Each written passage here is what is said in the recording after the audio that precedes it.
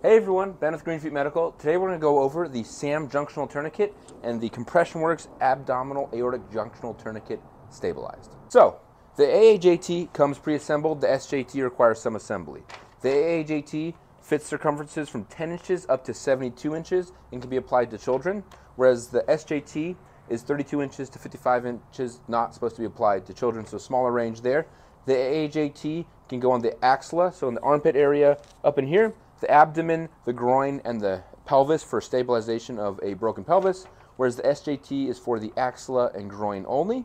The AAJT requires 250 millimeters of mercury to stop a bleed, whereas the SJT is 700 millimeters of mercury. All that is a unit of measure for pressure, so this one requires roughly 3 times more pressure, just under, as opposed to the AAJT to stop a bleed. All right, a quick walk through the AAJT-S application to the groin and my first impressions here. So we're going to take this guy. You're going to take this piece, slide it under the back, if there's any space there. And then what I do is work this down below the buttock, right there. Then I'd position this guy, slide red to red. All right, that's in place. Then you want to pull out all the slack from that side right here. When you do that, this piece needs to be slid down, kind of shoved under. It's a little long. I'm not sure how I feel about that. And this piece likes to come out as well. So really positioning these is kind of important here. Once you do that, you're going to pull out all the excess slack with this piece right here. All right, once that's done, you're going to grab the ratcheting strap here and tighten. Just like a tourniquet, good initial tightness is super important. All right, that feels pretty taut. Then you're going to grab your inflation device, make sure it's tightened. Tighten down to the right here. You're going to watch this inflation piece, and you're just going to pump this. It's going to inflate the bag. And there's going to be a green spot.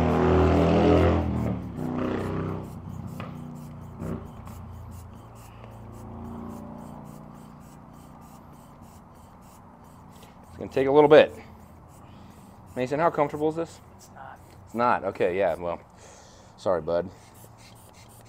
Just gonna power through it. There you go. Green's showing. Very uncomfortable. You can see it fully inflated. Does that feel like it's stopping the bleeding? Yeah. Okay, then make sure you secure your tails for transport. Up next is the SAM Junctional Tourniquet, or the SJT. It comes in this pouch. You're gonna open that pouch up. Now there's a lot of little pieces that come with it. For the groin application, you're not gonna be using this piece unless you had a bilateral. You'd use it without this. This is meant for the axilla, but this is the target compression device. They call it the TCD, is their nomenclature is. That would be velcroed onto another part. But you're going to pull this guy out here. And I said minor assembly has a few pieces. Nothing too crazy. But then you're going to open this guy up. And get this ready for application. So this is an arm strap for the axilla. We're not going to be using that today. And this one, so you're going to have this guy opened up here. Now what you're going to do is slide this under the back. It's a little bigger buckle, so let's get that guy slid down. All right, and then position that over the artery right there. And we'll do here, let's open this guy up, clip it in. You're gonna grab both brown handles, and then you're gonna pull until you have this SAM. They love doing this with their belts, so they click. So pull them both. There you go. It's locked in. The teeth have come out. Lock that into place. Then you're going to grab this guy, screw it on, tighten it down, and then inflate. Mason, how does that feel? Not great. Not great either. Well, both of them don't feel great.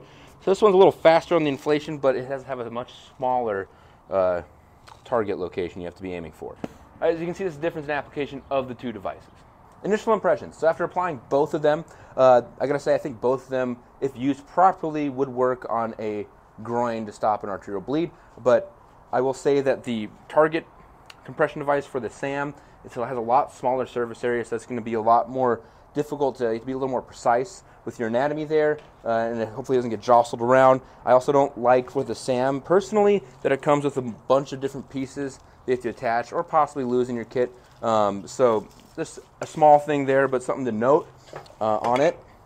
I do like the AAJT-S, the size of this wedge. It leaves a lot more room for error, especially in a field setting, to apply this. I like that it all comes in one single package, and it requires a little less pressure to apply because of the ratcheting system and how it works. I will say that one thing I'm not a huge fan of is the size of these wings right here, especially with this piece right here. As you apply it, it oftentimes, as I've applied it, will get bunched up. I'm not sure if that affects the application as a whole, but I do notice that it's something I am trying to fight as I apply it, as one small nitpick on this guy. But overall, both devices, you can see, are applied. You make your own decision on that. And stay tuned for an axilla application in the next video.